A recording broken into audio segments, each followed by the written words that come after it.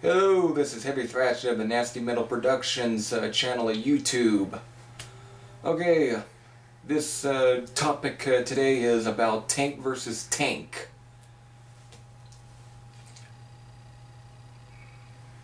How can I start this? Let me first get this out of the way. I've been a fan of tank ever since 2009, since discovering them.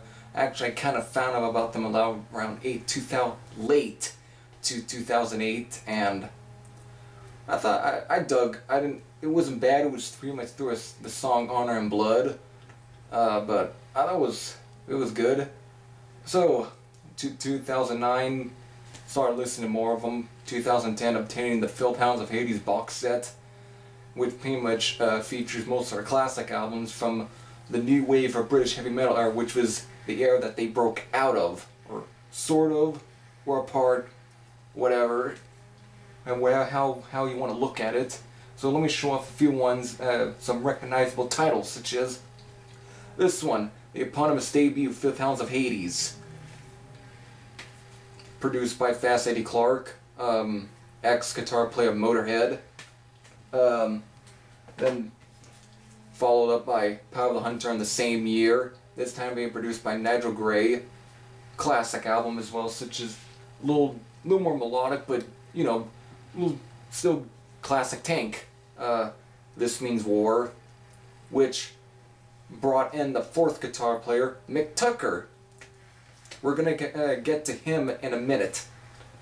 And then Honor and Blood, which saw the debut of Cliff Evans, who we're also going to get into in a minute.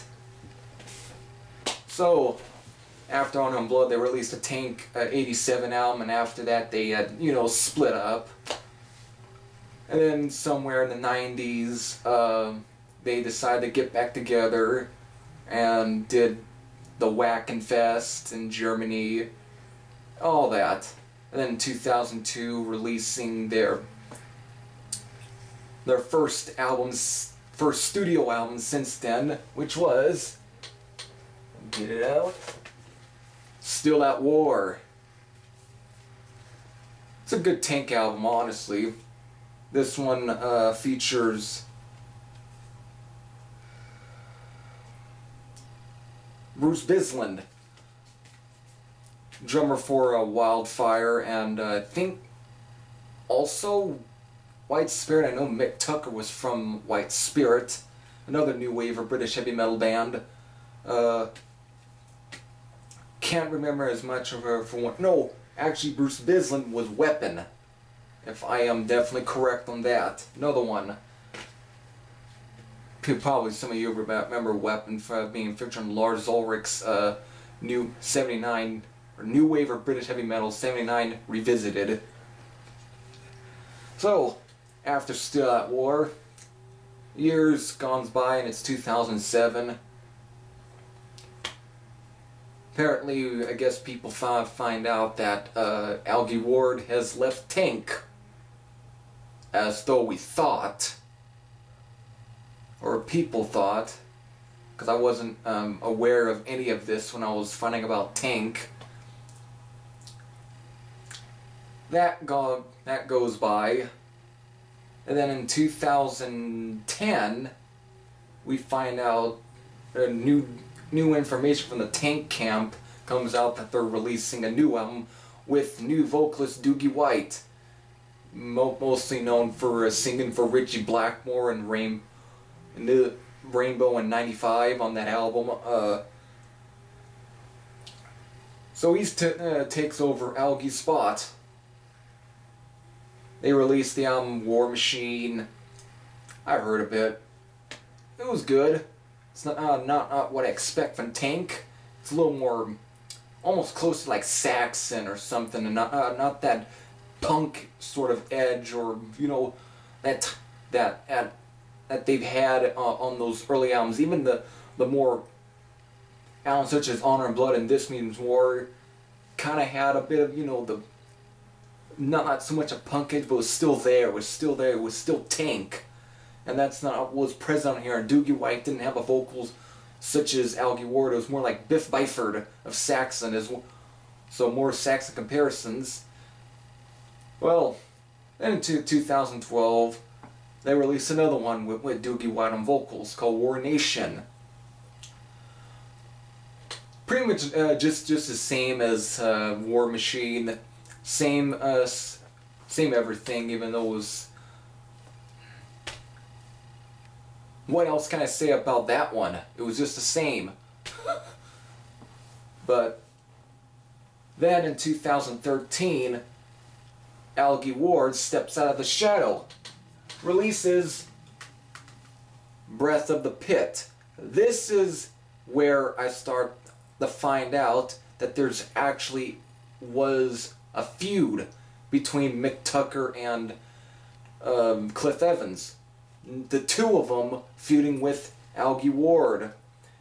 And there's pretty much a song that actually is targeted at them. It's called Crawl Back Into Your Hole. Pretty much he said in the lyrics, he says that how they stole his band, how they pretty much hijacked his band that he formed in 1982. And Mick Tucker and Cliff Evans were not part of the original lineup. It was... Let me find their names on here.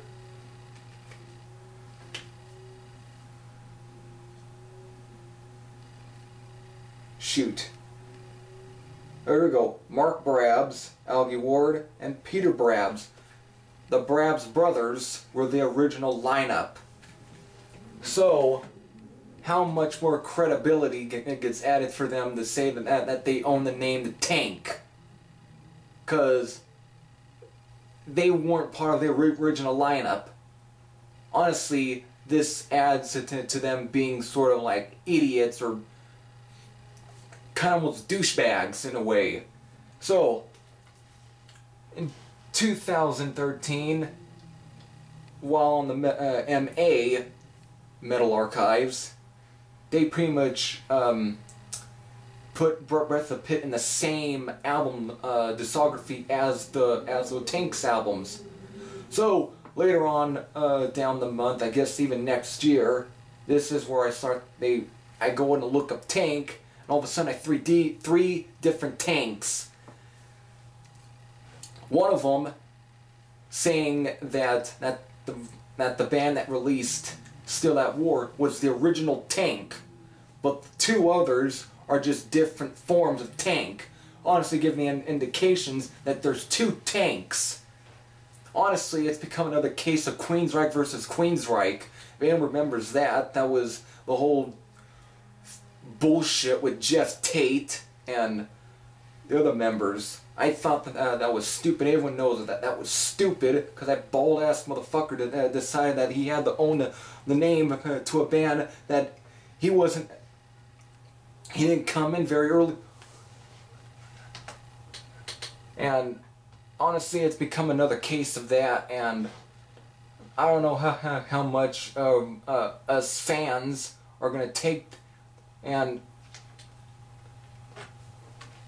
so we then now get another word from the Cliff Evans Mick Tucker camp saying that Doogie White is now left.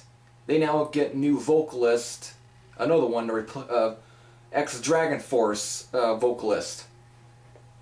Honestly, I kind of thought that was pretty much the end for them, because while I was digging a little bit of the Doogie White stuff, I'm not a fan of Dragon Force. Never cared for them. I thought they were pretty much a lousy power metal band.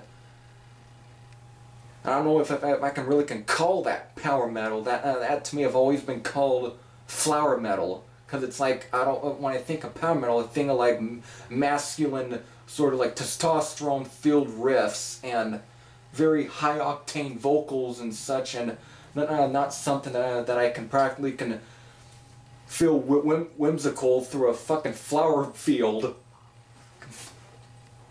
I don't think of that. That's not power metal to me, and this is not about power metal. This is about fucking Tank. So I hear that, sure enough, here on Facebook, here comes a bunch of backlash from diehard fans, and this is where I think Mick Tucker and Cliff Evans are a bunch of douchebags, is because they decide to block their accounts from ever commenting on their pages or whatever. I'm like, are you fucking kidding me? You're gonna treat your fans with that type of I don't know if that's even hospitality. That's just rude. Even though that they think that those fans are rude to them, but doing that is pretty much more rude. Everyone has a right to an opinion, even myself. So for them to do that, I've lost a whole lot of respect for them. I don't know if I even care to even listen to Valley of Tears album, which is supposed to be released somewhere this year. Honestly, that album is gonna leave a Valley of Tears behind. It's sad. It's really sad that two gifted guitar players have soon took upon themselves to, or influenced by this whole rock star pampered mentality thing that they have to. It's, honestly, I don't know. So, what else is going on in the Algie Ward camp? I know this year he's now going to mark his territory, this time releasing a sort of a side, I guess you could say a little bit of a super group, because it's a collaboration with him and ex-Warfare drummer Evo. Now everyone, I think everyone knows that Algie Ward had produced Warfare's first album, Pure Filth, and that even then later on, Evo asked him to play guitar on the last Warfare album, Hammerhar.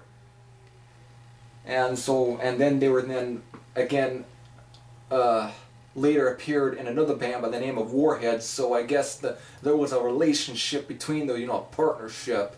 So I guess there's more kinship between them than there is between Cliff Evans and Mick Tucker now. And given the whole what's going on, it's honestly, I've just lost all respect. So I don't know if everyone would check out Valley of Tears, because So what's else left to say? Honestly, in last words, Cliff Evans, Mick Tucker, practically, I think you guys morphed the two together. I think you guys probably should have talked this with Algie Ward in 2007. You should have spoke to him. It wasn't your decision to take off Algie Ward, and the reason they decided to do this was because of Algie Ward had health issues, which the reason why he hasn't been playing live, it has something to do with he can't take not so much loud music. So it's kind of off, but a little odd. But they should have spoke to him. It wasn't their decision to go on without him. And I can understand where Algie Ward's coming from. And he has every right to be pissed, and they should understand why he's pissed.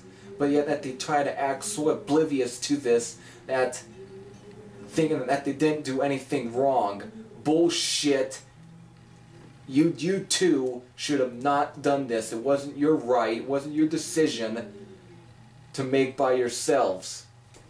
So in words, you should have changed your band name to something else instead of using the name Tank. That's pretty much what I have what I got to say. That's all. So this is me, the Heavy Thrash Head, out.